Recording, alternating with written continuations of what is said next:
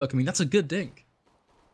Here comes the pushing towards the B site. They will all swarm it. Meanwhile, in mid, Rush is going to take the first automatic. Gets a second on towards Breeze. daps will chime back for the T side, but it leaves Stewie alone on the B site. And indeed, he will be falling to the 3 versus 3. The after plant set up by Energy. Bomb will go down. Skadoodle going to boost Tarek on top. The flower pot boost. He takes one kill. Fugly caught off guard. Cirque caught off guard. Tarek looking for the triple. Almost lands it down on daps. 53 HP in Epsilon box.